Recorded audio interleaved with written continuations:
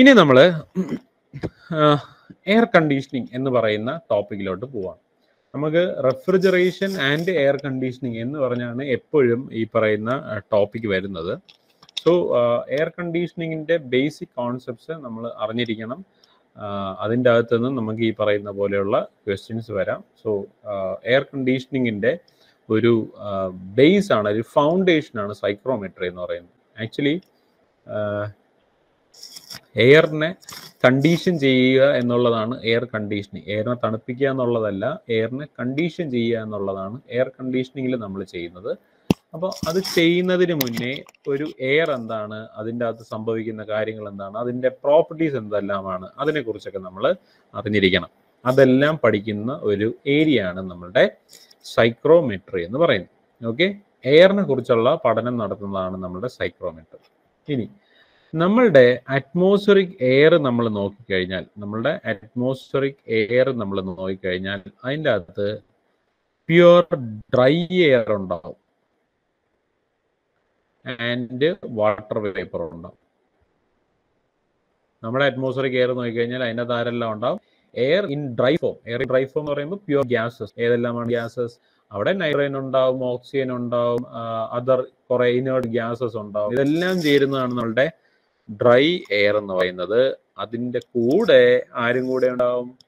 Water വേപ്പറിന്റെ കണ്ടന്റും കൂടെ ഉണ്ടാവും. Okay, അങ്ങനെ ഡ്രൈ എയറിന്റെ കൂടെ വാട്ടർ വേപ്പറിന്റെ കണ്ടന്റും കൂടെ ഉള്ള ഒരാളെ നമ്മൾ വിളിക്കുന്ന പേരാണ് moist air. Okay, dry air എന്ന് പറഞ്ഞ ഡ്രൈ എയറിന്റെ കൂടെ വാട്ടർ വേപ്പറും കൂടെ കയറുമ്പോൾ വരുന്ന ആളെ നമ്മൾ വിളിക്കുന്ന പേരാണ് മോയിസ്റ്റ് എയർ. മോയിസ്റ്റ് എയറിനെ കുറിച്ചിട്ടാണ് ആക്ച്വലി നമ്മൾ സൈക്രോമെട്രിയിൽ പഠിച്ചു വരുന്നത്. സൈക്രോമെട്രിയിൽ നമ്മൾ കൂടുതലായിട്ടും പഠിക്കുന്നത് മോയിസ്റ്റ് എയറിനെ കുറിച്ചിട്ടാണ്. അപ്പം നമുക്ക് നോക്കാം മോയിസ്റ്റ് എയറിന്റെ കുറേ കാര്യങ്ങൾ. ഫസ്റ്റ് നമ്മൾ പഠിക്കുന്നത് സാച്ചുറേറ്റഡ് എയർ മിക്സ്ചർ. നമ്മളിപ്പോൾ പറഞ്ഞു മോയിസ്റ്റ് എയറിൽ ആരെല്ലാം ഉണ്ടാവും? എയറും ഉണ്ടാവും, വേപ്പറും ഉണ്ടാവും. ഇതിൻ്റെ അകത്ത് ഈ കോമ്പിനേഷനിൽ വാട്ടർ വേപ്പറിന് മാക്സിമം പോകാൻ പറ്റുന്ന ഒരു ക്വാണ്ടിറ്റി ഉണ്ട്. അതായത് the maximum amount of vapour which can be contained എന്ന് പറഞ്ഞു കഴിഞ്ഞാൽ ഇതിൻ്റെ അകത്ത് ഹോൾഡ് ചെയ്യാൻ പറ്റുന്ന എമൗണ്ട് ഓഫ് വേപ്പർ. എയറിൻ്റെ കൂടെ നമ്മൾക്ക് കണ്ടെയ്ൻ ചെയ്യാൻ പറ്റുന്ന, കൂടുതൽ അല്ലെങ്കിൽ ക്യാരി ചെയ്യാൻ പറ്റുന്ന മാക്സിമം എമൗണ്ട് ഓഫ് വേപ്പർ വന്നു കഴിഞ്ഞാൽ നമ്മൾ ഈ മിക്സറിനെ വിളിക്കുന്ന പേരാണ് saturated air mixture. Saturated air mixture എന്ന് പറഞ്ഞു കഴിഞ്ഞാൽ മാക്സിമം നമ്മൾ ഈ പറയുന്ന പോലെ, അതായത് മാക്സിമം എയർ അല്ല, മാക്സിമം വേപ്പറിനെ നമ്മൾ കണ്ടെയ്ൻ ചെയ്ത് കഴിഞ്ഞാൽ ആ മോയിസ്റ്റ് എയറിന്റെ ക്വാണ്ടിറ്റിയെ നമ്മൾ വിളിക്കുന്ന പേരാണ് സാച്ചുറേറ്റഡ് എയർ മിക്സർ. അതായത് ഇനി നമുക്ക് ഇതിൽ കൂടുതൽ വാട്ടർ വേപ്പർ അതിൻ്റെ അകത്തോട്ട് ആഡ് ചെയ്യാനായിട്ട് സാധിക്കില്ല. ഓക്കെ, ഇപ്പോൾ നമ്മൾ ചില സിറ്റുവേഷൻസിലൊക്കെ, അതായത് ചില നമ്മളുടെ അറ്റ്മോസ്ഫിയറിക് കണ്ടീഷൻസിലൊക്കെ നമ്മൾ നനഞ്ഞ തുണി കൊണ്ടിട്ട് കഴിഞ്ഞാൽ ഒരു തരത്തിലും ഈ പറയുന്ന പോലെ തുണി ഉണങ്ങാറില്ല എന്ന് പറഞ്ഞു കഴിഞ്ഞാൽ നമ്മൾ തുണിയിലുള്ള വാട്ടർ എന്താവാറില്ല, വേപ്പറായിട്ട് എയറിനകത്തോട്ട് പോകുന്നില്ല. അതുകൊണ്ടിട്ടാണ് തുണി ഉണങ്ങാത്തത്. സോ തുണി ഉണങ്ങാത്തതിന്റെ റീസൺ എന്താണ്? ആ നനഞ്ഞ തുണി ഇട്ടിരിക്കുന്നതിന്റെ ചുറ്റുമുള്ള എയർ എല്ലാം ഓൾറെഡി എന്താണ്? സാച്ചുറേറ്റഡ് എയർ ആണ്. അതിനെ കൊണ്ട് ഹോൾഡ് ചെയ്യാൻ പറ്റുന്ന മാക്സിമം എമൗണ്ട് ഓഫ് വേപ്പർ അയാൾ ഹോൾഡ് ചെയ്ത് വെച്ചിട്ടുണ്ട്. ഇനി അയാൾക്ക് വാട്ടർ വേപ്പറിനെ ഒബ്റ്റെയിൻ ചെയ്യാനായിട്ട്, അക്കോമഡേറ്റ് ചെയ്യാനായിട്ട് പറ്റില്ല. അതുകൊണ്ടിട്ടാണ് അയാൾ എന്ത് ചെയ്യാത്തത്? ഈ തുണിയിൽ നിന്നും, നമ്മുടെ നനഞ്ഞ തുണിയിൽ നിന്നും വെള്ളത്തിനെ വലിച്ച് എടുത്ത് വേപ്പറാക്കി മാറ്റാത്തത്. അതുകൊണ്ടാണ് നമുക്ക് ഈ പറഞ്ഞ പോലെ തുണി ഉണങ്ങാതിരിക്കുന്ന മെയിൻ റീസൺ ഈ പറയുന്ന പോലെ സാച്ചുറേറ്റഡ് എയർ മിക്സർ ആണ് തുണിക്ക് ചുറ്റും ഇരിക്കുന്നത്. അതുകൊണ്ടിട്ടാണ്.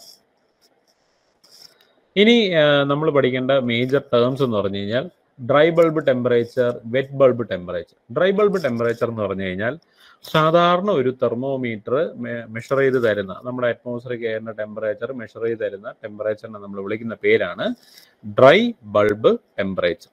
ഓക്കെ, സാധാരണ ഒരു ഓർഡിനറി തെർമോമീറ്റർ മെഷർ ചെയ്ത് തരുന്ന ടെമ്പറേച്ചറിനെ നമ്മൾ വിളിക്കുന്ന പേര് dry bulb temperature. Next one is wet bulb temperature. Wet bulb temperature എന്ന് പറഞ്ഞു കഴിഞ്ഞാൽ ഈ പറഞ്ഞ തെർമോമീറ്ററിൽ നമ്മൾ എന്ത് ചെയ്യുന്നറിയാവോ? ഈ നമ്മൾ തെർമോമീറ്റർ കണ്ടു കാണാം. തെർമോമീറ്റർ എന്ന് പറഞ്ഞു കഴിഞ്ഞാൽ അതിന്റെ അറ്റത്തായിട്ട് നമുക്കൊരു ബൾബ് പോലത്തെ ഒരു എന്താണ് ക്രോസ് സെക്ഷനാണ് നമുക്കുള്ളത്. അപ്പോൾ ഈ ബൾബില് നമ്മളൊരു നനഞ്ഞ തുണി കൊണ്ടോ തിരി പോലെയുള്ള മെറ്റീരിയൽ കൊണ്ടോ, അതാണ് നമ്മൾ ഈ വിക്ക് എന്ന് പറയുന്നത്. വിക്ക് എന്ന് പറഞ്ഞു കഴിഞ്ഞാൽ നമ്മളുടെ ഈ വിളക്ക് കത്തിക്കാൻ ഉപയോഗിക്കുന്ന തിരി. അപ്പോൾ നനഞ്ഞ തുണിയോ അല്ലെങ്കിൽ നനഞ്ഞ വിക്ക് പോലെയുള്ള മെറ്റീരിയലോ കൊണ്ട് നമ്മുടെ ഓർഡിനറി തെർമോമീറ്ററിന്റെ ബൾബിന് ചുറ്റും കവർ ചെയ്തിട്ടാണ് നമ്മൾ ടെമ്പറേച്ചർ മെഷർ ചെയ്യുന്നത് എന്നുണ്ടെങ്കിൽ ആ ടെമ്പറേച്ചർ കാണിച്ചു തരിക എന്ന് പറയുന്നത് വെറ്റ് ബൾബ് ടെമ്പറേച്ചർ ആണ്. Wet bulb temperature. ഇനി എന്താണ് അതിന്റെ സിഗ്നിഫിക്കൻസ് എന്ന് ചോദിച്ചു കഴിഞ്ഞാൽ, നമ്മളുടെ ചുറ്റുമുള്ള എയറിൽ വാട്ടർ വേപ്പറിന്റെ കണ്ടന്റ് കുറവാണ് എന്നുണ്ടെങ്കിൽ, അയാൾ എന്ത് ചെയ്യും? അയാൾ ഈ നനഞ്ഞിരിക്കുന്ന സാധനമായിട്ട് കോണ്ടാക്ട് വരുമ്പോൾ ഈ നനവിൽ നിന്നും കുറച്ച് വെള്ളത്തിന് ഇവാപ്പറേറ്റ് ചെയ്തെടുത്തോണ്ട് പോകും. ഓക്കെ, നനവിൽ നിന്നും അയാൾ കുറച്ച് വെള്ളത്തിനെ ഇവാപ്പറേറ്റ് ചെയ്ത് എടുത്തോണ്ട് പോകും. ഇനി ചുറ്റുമുള്ള എയറിൽ വാട്ടർ വേപ്പറിന്റെ കണ്ടന്റ് കൂടുതലാണെന്നുണ്ടെങ്കിലോ അയാൾ ഒരിക്കലും ഈ പറയുന്ന സാധനത്തിൽ നിന്നും എന്തെടുത്തോണ്ട് പോവില്ല? വെള്ളത്തിനെ എടുത്തോണ്ട് പോവില്ല. സോ ചുറ്റുമുള്ള എയറിലുള്ള വേപ്പറിന്റെ കണ്ടന്റ് ആണ് ആരെഫക്ട് ചെയ്യുന്നത്? വെറ്റ് ബൾബ് ടെമ്പറേച്ചറിനെ എഫക്ട് ചെയ്യുന്നത്. വെറ്റ് ബൾബ് ടെമ്പറേച്ചർ അപ്പോൾ എന്താണ് ഡിനോട്ട് ചെയ്യുന്നത്? റെപ്രസെന്റ്സ് ദ ഫങ്ഷൻ, അല്ലെങ്കിൽ അയാൾ തരുന്നതെന്ന് പറയുന്നത് പുറമേ ഉള്ള എയറിലുള്ള വേപ്പറിന്റെ കണ്ടന്റിനെയാണ് ആര് മെഷർ ചെയ്യുന്നത്? നമ്മളുടെ വെറ്റ് ബൾബ് ടെമ്പറേച്ചർ മെഷർ ചെയ്യുന്നത്.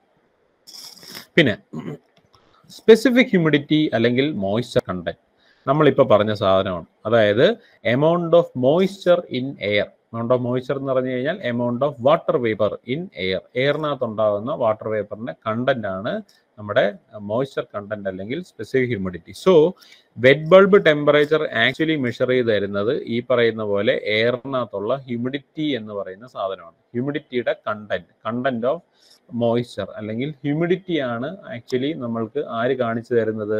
വെറ്റ് ബൾബ് ടെമ്പറേച്ചർ കാണിച്ച് തരുന്നത്. Sling സൈക്രോമീറ്റർ is A device which use to measure both dry bulb temperature and wet bulb temperature. Sling സൈക്രോമീറ്റർ എന്തിനു വേണ്ടി ഉപയോഗിക്കുന്നു? Dry bulb ടെമ്പറേച്ചറും wet bulb ടെമ്പറേച്ചറും measure ചെയ്യാനായിട്ട് നമ്മൾ ഉപയോഗിക്കുന്ന സാധനമാണ് സ്ലിംഗ് സൈക്രോമീറ്റർ. വേണമെങ്കിൽ ചോദിക്കാവുന്ന ഒരു ക്വസ്റ്റ്യൻ. അടുത്തത് റിലേറ്റീവ് ഹ്യൂമിഡിറ്റി. റിലേറ്റീവ് ഹ്യൂമിഡിറ്റി എന്ന് പറഞ്ഞു കഴിഞ്ഞാൽ ratio of amount of moisture in air to maximum amount of moisture the air can hold. Okay, അതായത് നമ്മൾ നേരത്തെ പറഞ്ഞായിരുന്നു saturated air mixer. Saturated air mixer എന്ന് പറഞ്ഞു കഴിഞ്ഞാൽ എന്താണ്?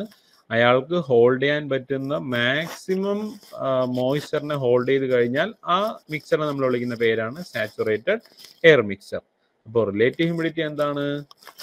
ഒരു ഗീവൺ ക്വാണ്ടിറ്റി ഓഫ് എയർ നമ്മൾ എടുത്തു, ഇതിൻ്റെ അകത്തുള്ള ഹ്യൂമിഡിറ്റി നമ്മൾ മെഷർ ചെയ്തു, ലെറ്റ്സ് സേ W. ഇനി ഇതേ സാധനത്തിന് തന്നെ നമ്മൾ സാച്ചുറേറ്റഡ് ആക്കി, ഇതേ ക്വാണ്ടിറ്റി തന്നെ നമ്മൾ സാച്ചുറേറ്റഡ് എയർ എടുത്തു. ആ സമയത്തുള്ള സ്പെസിഫിക് ഹ്യൂമിഡിറ്റി നമ്മൾ മെഷർ ചെയ്തു. എയർ എടുത്തു, അതിൻ്റെ ഓർഡിനറി സ്പെസിഫിക് ഹ്യൂമിഡിറ്റി നമ്മൾ മെഷർ ചെയ്തു. എന്നിട്ട് നമ്മൾ എന്ത് ചെയ്തു?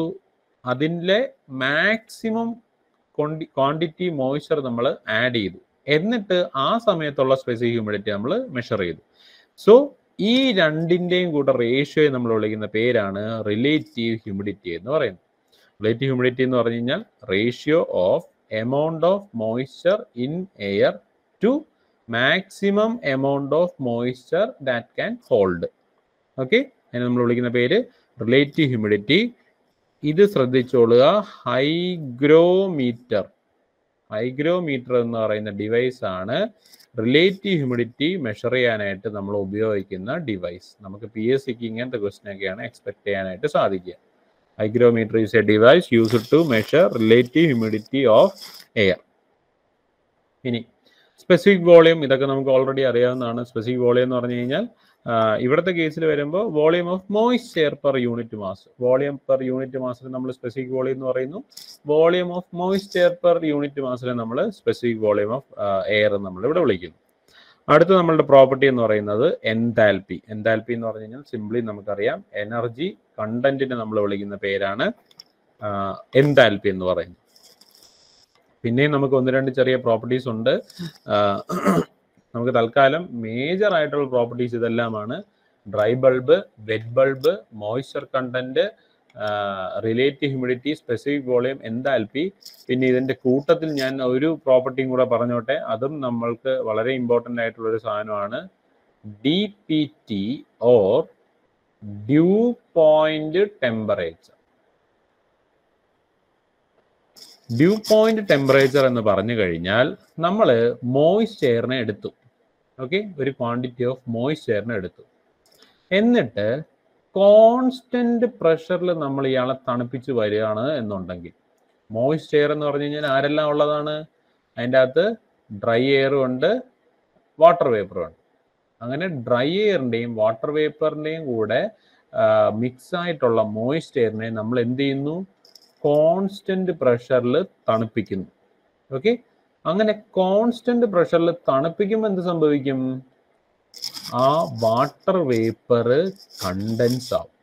ഓക്കെ, എയറിനകത്ത് ആരെല്ലാം ഉണ്ട്? വാട്ടർ വേപ്പർ ഉണ്ട്, ഡ്രൈ എയർ ഉണ്ട്. അതിനെ നമ്മൾ എന്ത് ചെയ്യാണ്? കോൺസ്റ്റന്റ് പ്രഷറിൽ തണുപ്പിക്കുകയാണ്. തണുപ്പിക്കുമ്പോൾ എന്ത് സംഭവിക്കും? ആ വാട്ടർ വേപ്പർ കണ്ടൻസ് ആവും. ആ വാട്ടർ വേപ്പർ കണ്ടൻസ് ചെയ്യുന്ന ആ ഒരു പെർട്ടിക്കുലർ പോയിന്റ്, കണ്ടൻസ് ചെയ്യാന്ന് പറഞ്ഞു കഴിഞ്ഞാൽ വെള്ളത്തുള്ളികൾ, ഡ്യൂ ഫോം ചെയ്യുന്ന ആ ഒരു പെർട്ടിക്കുലർ പോയിന്റിലുള്ള ടെമ്പറേച്ചറിനെ നമ്മൾ വിളിക്കുന്ന പേരാണ് ഡ്യൂ പോയിന്റ് ടെമ്പറേച്ചർ. ഒരു ക്വാണ്ടിറ്റി ഓഫ് എയർ എടുത്തു കഴിഞ്ഞാൽ അതിനെ നമ്മൾ തണുപ്പിച്ച് വരുമ്പോൾ എവിടെയാണോ ഡ്യൂ ഫോം ചെയ്യുന്നത് അതിനെ നമ്മൾ വിളിക്കുന്ന പേരാണ് ഡ്യൂ പോയിന്റ് ടെമ്പറേച്ചർ എന്ന് പറയും. ഓക്കെ, ഇനി ഇതെല്ലാം നമ്മൾ ഈ പറഞ്ഞ പ്രോപ്പർട്ടീസിനെല്ലാം നമ്മൾ അക്കോമഡേറ്റ് ചെയ്യുന്ന ഒരു ചാർട്ടിന് നമ്മൾ വിളിക്കുന്ന പേരാണ് സൈക്രോമെട്രിക് ചാർട്ട്. സൈക്രോമെട്രിക് ചാർട്ടിന്റെ ഒരു റിയൽ ഫോം ഇങ്ങനെ ഇരിക്കും. ഏതാണ്ട് ഇതാണ് നമ്മളുടെ ഒരു സൈക്രോമെട്രിക് ചാർട്ട് എന്ന് പറയുന്നത്. സൈക്രോമെട്രിക് ചാർട്ട് പ്രിപ്പയർ ചെയ്തിരിക്കുന്നത് എയറിന്റെ അറ്റ്മോസ്ഫിയറിക് പ്രഷർ, വളരെ ഇമ്പോർട്ടൻ്റ് ആണ്.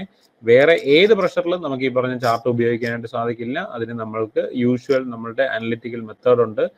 അതായത് ഓരോ പ്രോപ്പർട്ടിയും കണ്ടുപിടിക്കാനായിട്ട് നമുക്ക് ഓരോ ഇക്വേഷൻ ഉണ്ട്. ആ ഇക്വേഷൻ വെച്ച് മാത്രമേ നമുക്ക് കണ്ടുപിടിക്കാൻ പറ്റുള്ളൂ four pressures other than atmospheric pressure. നമ്മളുടെ ബാരോമെട്രിക് പ്രഷർ എന്ന് പറയുന്ന അറ്റ്മോസ്ഫിയറിക് പ്രഷറിന്റെ വാല്യൂവിൽ കൂടുതലായാലും കുറവാണെങ്കിലും നമുക്ക് സൈക്രോമെട്രിക് ചാർട്ട് ഉപയോഗിക്കാനായിട്ട് സാധിക്കില്ല. സ്റ്റിൽ സൈക്രോമെട്രിക് ചാർട്ട് എന്താണെന്നും അതിൻ്റെ അകത്തുള്ള റെപ്രസെൻറ്റേഷൻ എന്താണെന്നും അല്ലെങ്കിൽ അതിൻ്റെ ഒരു ബേസിക് ഐഡിയ വെച്ചിട്ട് പ്രോബ്ലംസ് പോലെ തോന്നിക്കുന്ന ക്വസ്റ്റ്യൻസ് ചോദിക്കാറുണ്ട്. അതായത് ആ സൈക്രോമെട്രിക് ചാർട്ടിൽ നമ്മൾ വരച്ച് നോക്കുമ്പോൾ മാത്രം നമുക്ക് മനസ്സിലാവുന്ന കുറച്ച് കാര്യങ്ങളുണ്ട്. അതിനെ ബേസ് ചെയ്ത് പ്രോബ്ലം ചോദിക്കും. സോ ക്വസ്റ്റ്യൻ നമുക്ക് കേരള PSC ചോദിച്ചിട്ടുണ്ട്, ഇനി ചോദിക്കുകയും ചെയ്യും. സോ ആ ഒരു സൈക്രോമെട്രിക് ചാർട്ടിനെ കുറിച്ചുള്ള ഒരു ഐഡിയ നമുക്ക് വളരെ ക്ലിയർ ആയിട്ട് വേണം. അപ്പോൾ സൈക്രോമെട്രിക് ചാർട്ടിനെ കുറിച്ചാണ് ഞാൻ അടുത്തതായിട്ട് പറയാൻ പോകുന്നത്. സൈക്രോമെട്രിക് ചാർട്ട് എന്ന് പറയുന്നത് ഈ കാണുന്നതാണേ. ഇവിടെ ഇങ്ങനെയാണ് പോകുന്നത്. ഇതിൽ ഇങ്ങനെ വന്നു താഴോട്ട് വന്നു. ഇതാണ് നമ്മളുടെ സൈക്രോമെട്രിക് ചാർട്ട് എന്ന് പറയുന്നത്. ഈ സൈക്രോമെട്രിക് ചാർട്ടിൽ ഇതാണ് നമ്മുടെ സൈക്രോമെട്രിക് ചാർട്ട് എങ്കിൽ അതിൻ്റെ ഹൊറിസോണ്ടൽ ആക്സിസ്, ഈ ആക്സിസിൽ കാണിച്ചിരിക്കുന്ന സാധനം dry bulb temperature. So dry bulb temperature നമ്മൾ മെഷർ ചെയ്യുന്നത് മുകളിലോട്ടാണ്, അല്ലെങ്കിൽ ഇവിടെ ആയിരിക്കും 5, 10, 15 അങ്ങനെ. സോ വെർട്ടിക്കൽ ലൈൻസ് ആണ് ആരെ റെപ്രസെന്റ് ചെയ്യുന്നത്? ഡ്രൈ ബൾബ് ടെമ്പറേച്ചറിനെ റെപ്രസെന്റ് ചെയ്യുന്നത്. ഇനി ഈ സൈക്രോമെട്രിക് ചാർട്ടിന്റെ ഈ ചരിഞ്ഞിരിക്കുന്ന ലൈന് നമ്മൾ വിളിക്കുന്ന പേരാണ് സാച്ചുറേഷൻ കർവ്. സാച്ചുറേഷൻ കർവ് എന്ന് പറഞ്ഞു കഴിഞ്ഞാൽ സാച്ചുറേറ്റഡ് മിക്സ്ചർ ആണ് നമുക്ക് ഇതിൻ്റെ അകത്തുള്ളത് എന്നർത്ഥം. എന്താണ് സാച്ചുറേറ്റഡ് മിക്സ്ചറിന്റെ പ്രത്യേകത? അതിൻ്റെ അകത്ത് ഹോൾഡ് ചെയ്യാൻ പറ്റുന്ന മോയ്സ്ചറിന്റെ കണ്ടന്റ് ഏറ്റവും കൂടുതലാണ്. അല്ല എന്നുണ്ടെങ്കിൽ ആ പോയിന്റിന്റെ റിലേറ്റീവ് ഹ്യൂമിഡിറ്റി RH എന്ന് പറയുന്നത് 100% ആയിരിക്കും. അതായത് എല്ലാവരും മോയ്സ്ചറിനെ കൊണ്ട് നമുക്ക് മാക്സിമം ആക്കി കളഞ്ഞു, അല്ലെങ്കിൽ മാക്സിമം ക്വാണ്ടിറ്റി ഓഫ് മോയ്സ്ചർ ആണ് അതിനകത്തുള്ളതെന്നുണ്ടെങ്കിൽ അവിടുത്തെ റിലേറ്റീവ് ഹ്യൂമിഡിറ്റി എന്ന് പറയുന്നത് 100% ആണ്. അതാണ് സാച്ചുറേഷൻ കർവിന്റെ പ്രത്യേകത. ഇനി നമ്മൾക്ക് ഇതിന്റെ y ആക്സിസ് പോലെ കാണുന്ന ഒരു സംഭവം അല്ലെങ്കിൽ അവിടെ ഉള്ളത് സ്പെസിഫിക് ഹ്യൂമിഡിറ്റി, അതായത് W എന്ന് പറയുന്ന ക്വാണ്ടിറ്റി ആണ് സ്പെസിഫിക് ഹ്യൂമിഡിറ്റി. ഹ്യൂമിഡിറ്റി എന്ന് പറഞ്ഞു കഴിഞ്ഞാൽ mass of vapour in mass of air, അതിനെ നമ്മൾ വിളിക്കുന്ന പേരാണ് specific humidity. So specific humidity ആണ് നമ്മളുടെ റൈറ്റ് ഹാൻഡ് സൈഡിലുള്ളത്. അത് അപ്പോൾ നമുക്ക് മെഷർ ചെയ്യുന്നത് ഹൊറിസോണ്ടൽ ലൈൻസ് വെച്ചിട്ടാണ് സ്പെസിഫിക് ഹ്യൂമിഡിറ്റി മെഷർ ചെയ്യുക, ഹൊറിസോണ്ടൽ ലൈൻസ്. അതേപോലെ നമ്മുടെ സാച്ചുറേഷൻ കർവിൽ നമുക്ക് ടെമ്പറേച്ചേഴ്സ് ഇവിടെ നോട്ട് ചെയ്യാനായിട്ട് സാധിക്കും. ഇതേ ടെമ്പറേച്ചറിനെ തന്നെ നമുക്ക് മേളിൽ കൊണ്ടുപോകാം. അതായത് ഡ്രൈ ബൾബിന്റെ 5 തന്നെ നമുക്ക് ഇവിടെ കൊണ്ടുപോകാം, ഡ്രൈ ബൾബിന്റെ 10 തന്നെ ഇവിടെ കൊണ്ടുപോകാം, ഇവിടെ 15 കൊണ്ടുപോകാം, ഇവിടെ 20 കൊണ്ടുപോകാം. അപ്പോൾ സാച്ചുറേഷൻ കർവിലും ആര് അവൈലബിൾ ആണ്? നമ്മളുടെ ടെമ്പറേച്ചർ വാല്യൂ അവൈലബിൾ ആണ്. ഈ ടെമ്പറേച്ചർ വാല്യൂ 2 ടെമ്പറേച്ചർ വാല്യൂകളെയാണ് കാണിക്കുന്നത്. One is wet bulb temperature and another is due point temperature. അതെങ്ങനെ 2 പോയിന്റുള്ള ടെമ്പറേച്ചറും അല്ലെങ്കിൽ 2 പേരെയും നമുക്ക് ഒറ്റ സ്കെയിലിൽ കാണിക്കാൻ പറ്റും? ഒറ്റ സ്കെയിലാണെങ്കിലും അവരുടെ റെപ്രസെൻറ്റേഷൻ ഡിഫറെൻ്റ് ആണ്. എന്താണ് റെപ്രസെൻറ്റേഷൻ എന്ന് വെച്ച് കഴിഞ്ഞാൽ, ഡ്യൂ പോയിന്റ് ടെമ്പറേച്ചർ നമ്മളിവിടെ കാണിക്കുന്നത് ഹൊറിസോണ്ടൽ ലൈൻസ് വഴിയാണ്. ഡ്യൂ പോയിന്റ് ടെമ്പറേച്ചർ നമ്മൾ കാണിക്കുന്നത് horizontal lines വഴിയാണെങ്കിൽ wet bulb temperature നമ്മൾ കാണിക്കുന്നത് ഇൻക്ലൈൻഡ് ലൈൻസ് വഴിയാണ്. ഈ ഇൻക്ലൈൻഡ് ലൈൻസ് എല്ലാമാണ് ആരെ കാണിക്കുന്നത്? നമ്മളുടെ വെറ്റ് ബൾബ് ടെമ്പറേച്ചറിനെ കാണിക്കുന്നത്. സാച്ചുറേഷൻ കർവിൽ നമുക്ക് ടെമ്പറേച്ചർ സ്കെയിൽ അവൈലബിൾ ആണ്. ഈ ടെമ്പറേച്ചർ സ്കെയിൽ എന്ന് പറയുന്നത് 2 തരത്തിലാണ് നമുക്ക് റീഡ് ചെയ്യാൻ പറ്റുക. ഹൊറിസോണ്ടലി റീഡ് ചെയ്ത് കഴിഞ്ഞാൽ അത് ഡ്യൂ പോയിന്റ് ടെമ്പറേച്ചർ ആണ്. അതിനെ ഇൻക്ലൈൻഡ് ആയിട്ട് റീഡ് ചെയ്ത് കഴിഞ്ഞാൽ അത് വെറ്റ് ബൾബ് ടെമ്പറേച്ചർ ആണ്.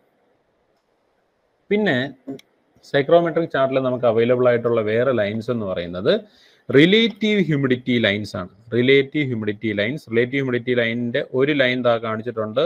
നമ്മൾക്ക് പല ലൈൻസ് ഇങ്ങനെ ഇരിക്കും, പാരലൽ ആയിട്ടുള്ള ഒരു കേർവ്ഡ് ലൈനാണ് നമ്മളുടെ റിലേറ്റീവ് ഹ്യൂമിഡിറ്റി ലൈൻ എന്ന് പറയുന്നത്. റിലേറ്റീവ് ഹ്യൂമിഡിറ്റി ലൈൻ എന്ന് പറയുന്നത് ഒരു കേർവ്ഡ് ലൈനാണ് ഇൻ സൈക്രോമെട്രിക് ചാർട്ട്. അപ്പോൾ നമ്മളിപ്പോൾ ഡ്രൈ ബൾബ് ടെമ്പറേച്ചർ നോക്കി, സ്പെസിഫിക് ഹ്യൂമിഡിറ്റി നോക്കി, വെറ്റ് ബൾബ് ടെമ്പറേച്ചർ നോക്കി, ഡ്യൂ പോയിന്റ് ടെമ്പറേച്ചർ നോക്കി, RH നോക്കി. പിന്നെ നമുക്ക് അവൈലബിൾ ആയിട്ടുള്ള ക്വാണ്ടിറ്റി എൻതാൽപ്പി. എൻതാൽപ്പി നമ്മൾ ഓൾറെഡി പറഞ്ഞു, എനർജി കണ്ടന്റ്.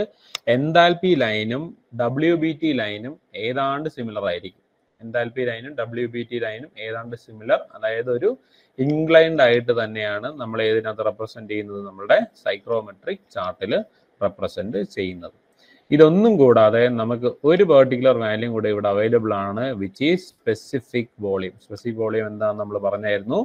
ഈക്വലി സ്പേസ്ഡ് ആയിട്ടുള്ള ഇൻക്ലൈൻഡ് ആയിട്ടുള്ള ലൈൻസ്, ഡോട്ടഡ് ലൈൻസ്, ഇതാണ് നമ്മുടെ സ്പെസിഫിക് വോളിയം ലൈൻസ് എന്ന് പറയുന്നത്. ഈക്വലി സ്പേസ്ഡ് ആയിരിക്കും, നല്ല സ്പേസ് വിട്ടിട്ടുണ്ടാവും, ഡോട്ടഡ് ആയിരിക്കും. അതാണ് യൂഷ്വലി നമ്മൾ ആരെ റെപ്രസെന്റ് ചെയ്യുന്നത്? നമ്മുടെ സ്പെസിഫിക് വോളിയത്തിനെ റെപ്രസെന്റ് ചെയ്യാനായിട്ട് ഉപയോഗിക്കുന്നത്. Okay, so dry bulb temperature in X scale, humidity in Y scale, then നമ്മുടെ dew point temperature again horizontal, wet bulb temperature inclined, enthalpy same inclined, specific volume again inclined, relative humidity line curved line ആണ്. അത് മാത്രം curved ആണ്. ഒരു ചരിവുള്ള അല്ലെങ്കിൽ ഒരു curve പോലെ വരയ്ക്കുന്നത് റിലേറ്റീവ് ഹ്യൂമിഡിറ്റി മാത്രമേ ഉള്ളൂ. ബാക്കിയുള്ളതെല്ലാം സ്ട്രെയിറ്റ് ലൈൻസ് ആണ്, ഒന്നെങ്കിൽ ഹൊറിസോണ്ടൽ അല്ലെങ്കിൽ വെർട്ടിക്കൽ അല്ലെങ്കിൽ inclined. Okay, relative humidity lines മാത്രം കേർവ്ഡ് ലൈൻ ആണ്. അത് നല്ലോണം ആലോചിച്ചോളൂ.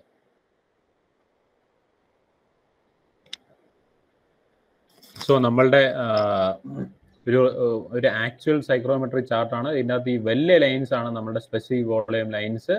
ബാക്കി DBT താഴെയുണ്ട്, WBTയും DPT എല്ലാം നമ്മുടെ സാച്ചുറേഷൻ കർവിൽ റെപ്രസെന്റ് ചെയ്തിട്ടുണ്ട്. ടെമ്പറേച്ചേഴ്സ് ആണ് ഈ കാണിച്ചിരിക്കുന്നത്, 25, 30, 20, 15 എന്നുള്ള രീതിയിൽ. അത് ഇൻക്ലൈൻഡ് ആയിട്ട് റീഡ് ചെയ്ത് കഴിഞ്ഞാൽ അത് WBT, അതിനെ ഹൊറിസോണ്ടൽ ആയിട്ട് റീഡ് ചെയ്ത് കഴിഞ്ഞാൽ അത് DPT, ഡ്യൂ പോയിന്റ് ടെമ്പറേച്ചർ. പിന്നെ നമ്മളുടെ റിലേറ്റീവ് ഹ്യൂമിഡിറ്റി പെർസെൻറ്റേജിൽ റെപ്രസെന്റ് ചെയ്തിരിക്കുന്ന കേർവ്ഡ് ലൈൻസ് എല്ലാം തന്നെ നമ്മളുടെ റിലേറ്റീവ് ഹ്യൂമിഡിറ്റി ലൈൻസ് ആണ്. സ്പെസിഫിക് വോളിയം ലൈൻസ് ഓൾറെഡി പറഞ്ഞു. സ്പെസിഫിക് ഹ്യൂമിഡിറ്റി ആണ് നമുക്ക് ഇവിടെ കാണിച്ചിരിക്കുന്നത്. അഗെയിൻ ഹൊറിസോണ്ടൽ ആയിട്ട് നമുക്ക് റീഡ് ചെയ്യാനുള്ള കാര്യങ്ങൾ.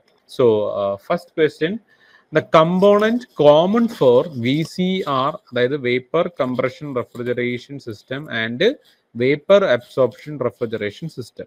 Component common ആണ് ചോദിച്ചിരിക്കുന്നത്. The common device for Vapor Compression and Vapor Absorption ആണ്. ഏതാണെന്ന് പറയാൻ പറ്റുമോ? കോമൺ നമ്മൾ നോക്കിക്കഴിഞ്ഞാൽ rectifier vapour കംപ്രഷനിലില്ല, generator vapour കംപ്രഷനിലില്ല, absorber vapour കംപ്രഷനിലില്ല. So നമുക്ക് കോമൺ ആയിട്ടുള്ള ഡിവൈസ് എന്ന് പറയുന്നത് കണ്ടൻസർ മാത്രമേ ഉള്ളൂ. Okay, so condenser is the device which is common for both vapour compression refrigeration system and vapour absorption refrigeration system. The refrigerant commonly used in VAR system is, the refrigerant commonly used in VAR system, vapor absorption refrigeration systemത്തിനകത്ത് നമ്മൾ ഉപയോഗിക്കുന്ന refrigerant ഏതെന്നാണ് ചോദിച്ചിരിക്കുന്നത്. Actually ഇതിൻ്റെ അകത്ത് നമുക്കൊരു refrigerant ഇല്ല. ശരിക്കും ammonia vapour absorption refrigeration സിസ്റ്റത്തിനുള്ള refrigerant എന്ന് പറയുന്ന അമോണിയാണ്. പക്ഷെ അതിൻ്റെ അകത്തുള്ള working fluid aqua അമോണിയാണ്. So most apt ആയിട്ടുള്ള ആൻസർ അക്വ അമോണിയാണ്. വാട്ടർ അല്ല അവിടുത്തെ റെഫ്രിജറന്റ്, ഫ്രിയോൺ 12 അല്ല, SO2 അല്ല, അവിടുത്തെ റെഫ്രിജറന്റ് അമോണിയാണ്. എഗെയിൻ അക്വ അമോണിയ അവിടുത്തെ വർക്കിംഗ് ഫ്ലൂയിഡ് ആയതുകൊണ്ട് നമുക്ക് അയാളെ മൊത്തത്തിൽ റെഫ്രിജറന്റ് എന്ന് പേര് കൊടുക്കുകയാണെന്നുണ്ടെങ്കിൽ, ബാക്കിയുള്ളതൊന്നും ഓപ്ഷൻ അല്ലാത്തതുകൊണ്ട് നമുക്കിത് അക്വ അമോണിയ എന്നുള്ളത് വേണമെങ്കിൽ പറയാം. രണ്ടാമത്തത്, ഇൻ ഇലക്ട്രോളക്സ് റെഫ്രിജറേറ്റർ എന്ത് സംഭവിക്കും? പറയാവോ? ഓപ്ഷൻ എ ആണല്ലേ, അമോണിയ ഇവാപറേറ്റ്സ് ഇൻ ഹൈഡ്രജൻ അല്ലേ.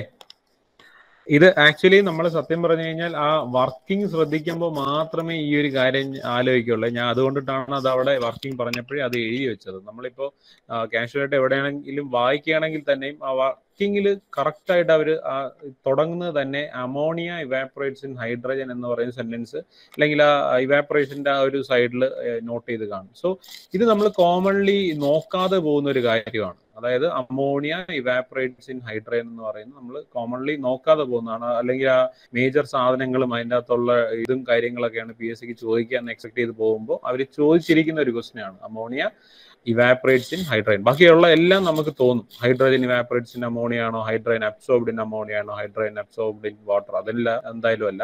ബാക്കി രണ്ടെണ്ണം നമ്മൾ കൺഫ്യൂസ് ചെയ്യുന്നതാണെങ്കിലും ശരിക്കും നടക്കുന്നത് അമോണിയ ലിക്വിഡ് അമോണിയ ആണ്. അത് ഹൈഡ്രജൻ ഗ്യാസിൽ വന്നങ്ങ് ഇവാപറേറ്റ് ആവും, in evaporate. So ammonia evaporates in hydrogen. At the question, an electrolux refrigerator is also called, like is called free fluid. Simple alle. Free fluid alle. Free fluid absorption system. ഏതെല്ലാമായിരുന്നു നമ്മളുടെ fluid? Ammonia, water and hydrogen. അതിനകത്ത് ammonia ആണ് refrigerant, water solvent ആണ്, ഇത് rate of evaporation കൂട്ടാനുള്ള ആളാണ്. Okay, hydrogen lightest gas ആണ്. Four air with a relative humidity of 80%, DBT is less than WBT, DPT is less than WBT, DPT and WBT are equal, none of the above. ഇത് നമുക്ക് ഒരിക്കലും ഇങ്ങനെ ഒരു question വായിച്ചുകൊണ്ട് answer നേരെ എഴുതാനായിട്ട് പറ്റില്ല. അവിടെ നമ്മൾ എന്ത് ചെയ്യണം? ഒരു സൈക്രോമെട്രിക് ചാർട്ട് വരച്ചാലല്ലാതെ പറ്റില്ല. ഓക്കെ, അത് വരയ്ക്കുക മാത്രമല്ല ഈ പറഞ്ഞ സാധനങ്ങളെല്ലാം എങ്ങനെ ഇരിക്കുമെന്നും കൂടെ നമുക്കറിയണം. സോ ലെറ്റ്സ് സേ ഇതൊരു 80% വാല്യൂ ഉള്ള ഒരു റിലേറ്റീവ് ഹ്യൂമിഡിറ്റി ലൈൻ. ഞാൻ അതിനകത്തൊരു പോയിന്റ് എടുക്കുകയാണ്. Let's say point A. ഈ പോയിന്റ് എയുടെ എല്ലാ സാധനങ്ങളും ഞാൻ വരയ്ക്കുകയാണേ. എല്ലാ സാധനങ്ങളും എന്ന് പറയുമ്പോൾ അതിൻ്റെ ഇവിടെ പറഞ്ഞിരിക്കുന്നത് DBT, WBT, DPT. അപ്പോൾ അതെല്ലാം എനിക്ക് ഇവിടെ വരണം. So this is dry bulb temperature and this is WBT, wet bulb temperature. Inclined ആയിട്ട് ഞാൻ മെഷർ ചെയ്തു. അതേ പോയിന്റിൽ ഹൊറിസോണ്ടൽ ആയിട്ട് മെഷർ ചെയ്യുന്നത് DPT, ഡ്യൂ പോയിന്റ് ടെമ്പറേച്ചർ. ഇനി ഇവരെയൊക്കെ ടെമ്പറേച്ചർ വാല്യൂസ് നമ്മൾ നോക്കിക്കഴിഞ്ഞാൽ DPTയെ നമുക്ക് ഇവിടുത്തെ സ്കെയിലിൽ കൊണ്ടുവരാം. അതായത് ലെറ്റ്സ് സേ ഇത് 5, ഇത് 10, ഇതൊരു 15 ആണെങ്കിൽ നമ്മളുടെ DBTയുടെ value 15, wet bulb ടെമ്പറേച്ചറിന്റെ value 10, due point ടെമ്പറേച്ചറിന്റെ value 5. ഇതാണ് 3 ടെമ്പറേച്ചറുകളുടെ വാല്യൂ. ഇനിയാണ് നമുക്ക് ഈ പറയുന്ന പോലെ ഓപ്ഷൻ ചെക്ക് ചെയ്യാനായിട്ട് പറ്റുള്ളൂ. സോ ഇതാണ് സൈക്രോമെട്രിയുടെ ഒരു പ്രത്യേകത. നമ്മൾ സൈക്രോമെട്രി ചാർട്ട് വരച്ചാലല്ലാതെ ഇത് പ്രെഡിക്റ്റ് ചെയ്യാനായിട്ട് സാധിക്കില്ല. ഇനി നമുക്ക് നോക്കിക്കഴിഞ്ഞാൽ ക്ലിയർ ആയിട്ട് കിട്ടും. DBT is less than WBT. DBT less അല്ല, ഗ്രേറ്റർ ദാൻ ആണ്. സോ ഈ ഓപ്ഷൻ അല്ല. DPT is less than WBT. Due point temperature is less than WBT. Obviously ഇതാണ് ആൻസർ. ശരിക്കും നമ്മൾ ഇതിന്റെ ഫിസിക്സ് അറിയുകയാണെങ്കിൽ ഇത്രയും പോലും ആവശ്യമില്ല. ഡ്യൂ പോയിന്റ് ടെമ്പറേച്ചർ എന്ന് പറയുന്നത് എപ്പോഴും എല്ലാവരേക്കാളും കുറവായിരിക്കും. കാരണം ഡ്യൂ പോയിന്റ് ടെമ്പറേച്ചർ എന്ന് പറഞ്ഞു കഴിഞ്ഞാൽ എന്താണ്, നമ്മൾ തണുപ്പിച്ച് വരുമ്പോൾ എവിടെയോ വെച്ച് എന്തുണ്ടാവും, ഈ പറയുന്ന പോലെ ഡ്യൂ ഫോം ചെയ്യും. സോ ഏറ്റവും തണുത്തിരിക്കുന്ന അല്ലെങ്കിൽ ഏറ്റവും തണുപ്പിച്ച് കൊണ്ടുവരേണ്ട പോയിന്റ് ആണ് ഡ്യൂ പോയിന്റ് ടെമ്പറേച്ചർ. അതാണ് നമ്മൾ അതിന്റെ ഫിസിക്സ്. അപ്പൊ അത് ഓർത്തിരുന്നാൽ നമുക്ക് ഈ പറയുന്ന പോലെ അത് ഓർക്കാം, അല്ലെങ്കിൽ ഇത് പെട്ടെന്ന് മനസ്സിലാക്കാം. പിന്നെ DPTയും WBTയും ഈക്വൽ ആവുന്ന പോയിന്റ് എന്ന് പറയുന്നത് സാച്ചുറേഷൻ പോയിന്റിൽ മാത്രമേ ഉള്ളൂ. അതായത് സാച്ചുറേറ്റഡ് ആണെങ്കിലാണ് ഇവരെന്താവുന്നത്, ഈക്വൽ ആവുന്നത്. DPTയും WBTയും സാച്ചുറേറ്റഡിലാണ് ഈക്വൽ ആവുക. സോ നമ്മുടെ ഈ പ്രോബ്ലത്തിന്റെ answer DPT is less than WBT എന്ന് പറയുന്നതാണ്. Okay, select the wrong characteristics of refrigerant. അപ്പോൾ എഗെയിൻ ഞാൻ ഈ പറഞ്ഞ പോലെ നമ്മൾ അവിടെ ഒരുപാട് റെഫ്രിജറന്റ് ഡിസൈറബിൾ പ്രോപ്പർട്ടീസ് പറഞ്ഞു. അവിടെ നമുക്ക് ഏതൊക്കെ ഓർത്തിരിക്കണം എന്ന് നിർബന്ധമില്ല. ഇതൊരു റെഫ്രിജറേഷൻ മെക്കാനിക് എന്ന് പറയുന്ന ഒരു പോസ്റ്റിന് വേണ്ടിയിട്ട് വിളിച്ച ഒരു ക്വസ്റ്റ്യനിൽ വന്നതാണ്. സോ ഇൻ ഡെപ്ത് ആയിട്ട് നിങ്ങളുടെ ഇതിൽ വരില്ല എന്ന് ഞാൻ വിശ്വസിക്കുന്നു. എങ്കിലും ഞാൻ ഇൻക്ലൂഡ് ചെയ്യുന്നേ ഉള്ളൂ. Select the wrong characteristics. റെഫ്രിജറന്റിന് law boiling point ആയിരിക്കണം, ഹൈ തെർമൽ കണ്ടക്ടിവിറ്റി ആയിരിക്കണം, latent heat must be high latent heat, എന്നാലേ കൂടുതൽ ഹീറ്റിന് അയാൾക്ക് വലിച്ചെടുക്കാനായിട്ട് സാധിക്കുള്ളൂ ഇൻ ഇവാപ്പറേറ്റർ. സോ ഇത് തെറ്റാണ്. സോ ഇതാണ് നമ്മളുടെ wrong characteristics. So option A ആണ് answer. The device use to find relative humidity. ഇത് ഞാൻ ഓൾറെഡി പറഞ്ഞായിരുന്നു. ഏതായിരുന്നു റിലേറ്റീവ് ഹ്യൂമിഡിറ്റി മെഷർ ചെയ്യാൻ വേണ്ടി നമ്മൾ ഉപയോഗിക്കുന്ന ഡിവൈസ്? അറിയാവോ? പൈറോമീറ്റർ എന്ന് പറയുന്നത് ഹൈ ടെമ്പറേച്ചർ മെഷർ ചെയ്യാനായിട്ടുള്ള ഡിവൈസ് ആണ്. അനിമോമീറ്റർ എന്ന് പറയുന്നത് വെലോസിറ്റി മെഷർ ചെയ്യാനായിട്ടുള്ള ഡിവൈസ് ആണ്. ഹൈഗ്രോമീറ്റർ ആണ് നമ്മളുടെ റിലേറ്റീവ് ഹ്യൂമിഡിറ്റി മെഷർ ചെയ്യാനായിട്ടുള്ള ഡിവൈസ്. ഹൈഡ്രോമീറ്റർ എന്താണെന്ന് ഞാൻ പെട്ടെന്ന് മറന്നുപോയി, ഓർക്കുന്നില്ല. Pyrometer high temperature, anemometer velocity measure ചെയ്യാനായിട്ടുള്ളതും, hygrometer എന്ന് പറയുന്നത് റിലേറ്റീവ് ഹ്യൂമിഡിറ്റി മെഷർ ചെയ്യാനായിട്ടുള്ള ഡിവൈസ് ആണ്. അല്ലെങ്കിൽ നമ്മളുടെ ആൻസർ എന്ന് പറയുന്നത് ഇവരാരുമല്ല, ഹൈഗ്രോമീറ്റർ എന്ന് പറയുന്ന ഓപ്ഷൻ ഡി ആണ്.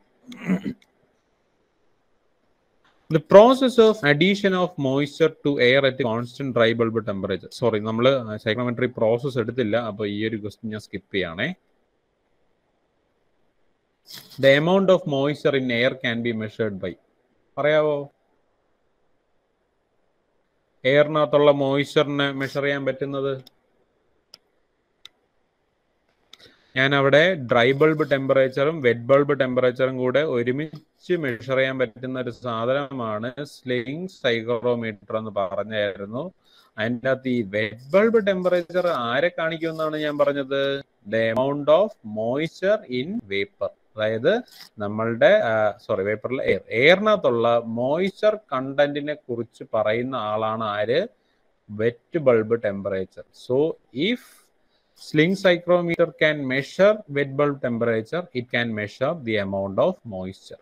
Okay, so moisture ne measure ചെയ്യാൻ പറ്റുന്ന ഡിവൈസ് ആണ് സ്ലിംഗ് സൈക്രോമീറ്റർ എന്ന് പറയുന്നത്. സോ ഓപ്ഷൻ എ ആണ് സ്ലിംഗ് സൈക്രോമീറ്റർ. ഹിയർ അഗെയിൻ ഇതൊരു പ്രോസസ് ആണ്, നമ്മൾ എടുത്തില്ല. Okay, in psychrometric chart, dew point temperature lines are represented by. നമുക്ക് psychrometric chart അറിയാം. ഡ്യൂ പോയിന്റ് ടെമ്പറേച്ചർ നമ്മൾ സാച്ചുറേഷൻ കർവിൽ നിന്നും ഹൊറിസോണ്ടൽ ആയിട്ടാണ് മെഷർ ചെയ്യുന്നത്, അല്ലെ? Due point temperature. So due point temperatures R horizontal lines. Again, in psychrometric chart, specific humidity lines are represented by. Specific humidity lines എന്ന് പറയുന്നത് ഇതേപോലെ തന്നെ സ്പെസിഫിക് ഹ്യൂമിഡിറ്റി നമ്മുടെ റൈറ്റ് ഹാൻഡ് സൈഡിൽ വരുന്ന ആളായിരുന്നു അയാളെ നമ്മൾ എങ്ങനെയാണ് റെപ്രസെന്റ് ചെയ്യുന്നത്? നമ്മളുടെ ഒരു ഹൊറിസോണ്ടൽ ലൈൻ വെച്ചിട്ടാണ് നമ്മൾ ആരെ റെപ്രസെന്റ് ചെയ്യുന്നത്? സ്പെസിഫിക് ഹ്യൂമിഡിറ്റി ലൈൻസിനെ റെപ്രസെന്റ് ചെയ്യുന്നത്. ഇതും നമ്മൾക്കൊരു പ്രീവിയസ് ഇയർ ക്വസ്റ്റ്യൻ പേപ്പർ ആണ്. സോ എങ്ങനെയെല്ലാം ക്വസ്റ്റ്യൻസ് വരും എന്നുള്ള ഒരു ഐഡിയ മാത്രമേ നമുക്ക് ഇതിൽ നിന്ന് പറയാൻ പറ്റുള്ളൂ. ഒരിക്കലും ഇതേ ക്വസ്റ്റ്യൻസ് എല്ലാം ഇനിയും ചോദിക്കുമെന്ന് പറയാൻ പറ്റില്ല. പക്ഷേ നമ്മൾ സിമ്പിൾ ആണ് അല്ലെങ്കിൽ ചോദിക്കില്ല എന്ന് വിചാരിക്കുന്ന ഏരിയയിൽ നിന്ന് തന്നെ നമ്മളെ കുഴപ്പിക്കുന്ന രീതിയിലായിരിക്കാം ക്വസ്റ്റ്യൻസ് വരുന്നത്. സോ അത്രയും പ്രിപ്പയർഡ് ആയിട്ട് വേണം നമ്മൾ എല്ലാ പോർഷൻസും നോക്കാനായിട്ട്. ഓക്കെ, ഇന്നത്തെ ടോപ്പിക്ക് ഞാനപ്പോൾ ഇവിടെ വെച്ച് വൈൻഡപ്പ് ചെയ്യാണ്. Thank you.